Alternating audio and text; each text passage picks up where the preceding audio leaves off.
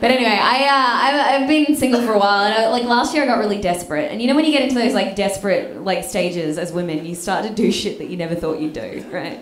And my best friend, she told me, she was like, Eleanor, you know, you've been single, lonely, depressed, without sex.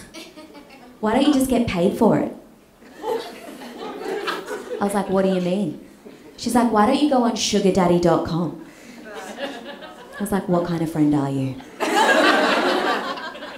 Because I'm desperate, I was like, yeah, sure, let's do it, right? Because you hear these stories about sugardaddy.com, you hear these stories, and she's always like, yeah, hi, I'm Becky, and I went on a date with this guy called Victor, and he paid for my entire college tuition fees, and just gave me $10,000 in cash. It's that easy. It's not that easy, guys. So I went on to sugardaddy.com. For those of you who don't know what sugardaddy.com is, it's a website where young, good-looking girls, thank you, go on a website and find themselves some old dude to pay for your lifestyle, right? So I went on there, I logged on, and I matched with this guy called Happy Daddy 62, right? And I was like, it'll be fine, because he's happy. It's not fine. So we started chatting and things were going really well. This is when I was living in Germany. He was living in London. He was from London. And I was like, you know, we're chatting, we're having intelligent conversations. Things are going really well, right? And then, like, after about 4 weeks of chatting, he messaged me and he's like, Eleanor, why don't we meet up? Why don't we finally meet? But why don't we meet in a central location? Why don't I fly you to Paris for the weekend? I was like, oh. Now, you can tell that half of the room is on board for this. The other half is like, bitch, you're about to get murdered. Yeah. I know, I was thinking the same thing, right? But hey, there's worse places to die than Paris, am I right? Saw my body floating down a canal like, oh my God, I look hot. That's great. So I flew to Paris, guys. I did it. I flew to Paris, to meet Happy Daddy 62. And I'm sitting there in the lobby waiting for him to walk in, and I'm just thinking like, Eleanor, all you gotta do is you've got to spend one night with this guy, just one night, you don't have to have sex, it's gonna be fine, it's gonna be fine, Eleanor will be fine. And I'm sitting there waiting for him to walk in. He walks in, I took one look at him and I was like, ugh. He did not look like his photos. He looked exactly like my father, right? I know. And I was like, I know I've got daddy issues, but not that bad, okay? So he's there and I'm thinking like, how am I gonna get out of this? How am I gonna get out of this date because I'm too nice? I stay on dates way longer than I have to, and I think a lot of women, we're quite accommodating and will do that. Maybe not. I think Americans, you guys are very confident and you'll be like, fuck that, and just walk out, right? But as an Australian, I'm insecure. I'm like, I don't know, maybe I don't want to hurt his feelings because what if he dies because he's old? I don't know, right? Right? I was thinking like, fuck, I'm thinking like, okay, I've got to get out of this date, but how am I going to do it, right? How am I going to say I don't want to hurt his feelings? So then I started thinking, I'm like, why don't I make myself so physically and mentally repulsive for this guy that he won't like me and he'll decide that he doesn't want to be with me, right? Now, I don't know if anyone here has ever done that, but it is fucking fun and you should try it, ladies, right? Because I was living my best feminist life, like no makeup, man-spreading. I'm like, oh, men can do it, so can I, yeah. Great, we'd go for walks and I'd speak in my obnoxious Australian accent. I was like, oh yeah, let's go over there. Dogs just turned up. I'm like, where did they come from? I don't know, right? But none of this was working, right? None of this was working. I'm thinking, fuck, I've got to step it up a level, right? So we went down to the Eiffel Tower. We're walking around the Eiffel Tower, super romantic, and he bought me a coffee. Now, coffee makes me burp. And I was like, I took a sip and I was like, ugh. And I just saw this like tinge of disgust flash across his face, and I was like, yes.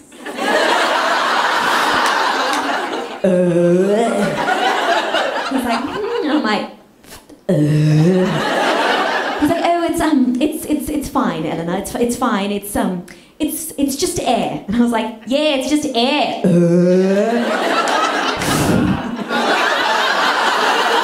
Oh, it was horrible. But none of it, again, and then he was like, after that, he's like, oh, Eleanor, I just love how down to earth you are. I just love that you don't give a fuck. Like, Australians, they're so great like that. And I was like, fuck. How am I going to do it, right? And then he said to me, he was like, Eleanor, I've booked the most amazing Michelin star restaurant for us to go to tonight, and it's famous for its fondue cheeses. And I was like, oh my God, fuck yes. Because I love cheese. I love cheese so much that I feel like I'm in a relationship with cheese. Because the only balls that I've been sucking on lately have been mozzarella, am I right? But it's an abusive relationship because I'm lactose intolerant. So when he said, do you want to go for cheese? I thought back to that quaint little Parisian boutique hotel room with the cardboard thin walls and the one bathroom. And I was like, this is my way out. So we go for cheese and I'm shoveling it in my face because I haven't eaten cheese in 2 years at this point. I'm like eating it, I'm like, oh, this is great, right? And then I'm burping, I'm like, And then at the end, now for anyone who has a lactose intolerance, they will know how long you have until you have to get to a bathroom. For me, it's 30 minutes.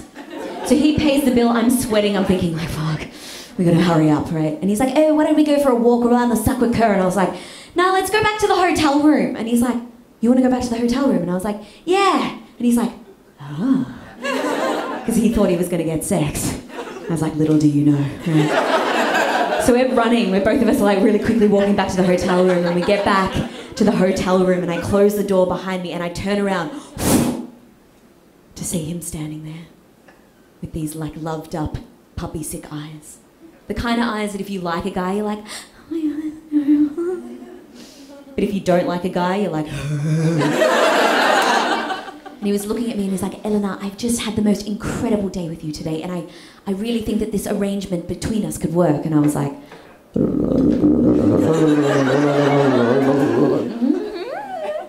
no, Elena, I really, what I can do is I can draw up a contract where I pay you in exchange for intimacy. And I was like, yeah. He's like, Elena, may I kiss you? And I was like, one moment. And I ran all of 4 steps to the bathroom, just farting like, right? Now, Paulina, I don't want to go into gory details, but all I can say is that my ass cheeks parted like Moses parting the Red Sea. And what came out looked like the Mekong River. It was fucking disgusting, right? Because I'm there like breathing like I'm in pregnancy. I'm like, everything's gonna be okay, everything's gonna be fine. Eleanor's gonna be fine, like grabbing anything to put under my nose to make the smell go away. Because sometimes we like our own smell. We do. I'm going to put it out there, right? And I know some ladies here are like, I don't know what she's talking about. I never poo, I never fart, I never do. I'm a lady, right? But sometimes we do. We like our own smell. And like, because normally you're like there and you're like, oh, lovely job. You're like Jamie Oliver. Like, oh, lovely job. I really like the mix of the Merlot with the walnuts. And it was a really nice combination between the wine and the thing. But at this stage, I turned into Gordon Ramsay, right? I was like, what the fuck died in there? It was disgusting and I was not being quiet, right? And I finished and I got up and I couldn't feel my legs. And I had to do that weird walk to the door where you're like, oh, this is legs, right? And I got to the door and I opened it so forcefully, I was like, and I stood there looking so skinny. And then everything went into slow motion, guys. Because the waft from behind me was coming, right? Like a fucking tsunami, and there was nowhere for him to hide, and I could see the fear flash across his eyes, and I was like, yes. And his eyes darted to the door, and he was like, and I'm like, you're not gonna make it, no. And then it hit his nostrils, and he was like, ooh. I just saw him convulse, and I just looked him dead in the eye, and I was like, it's just air. And I never saw him again after that.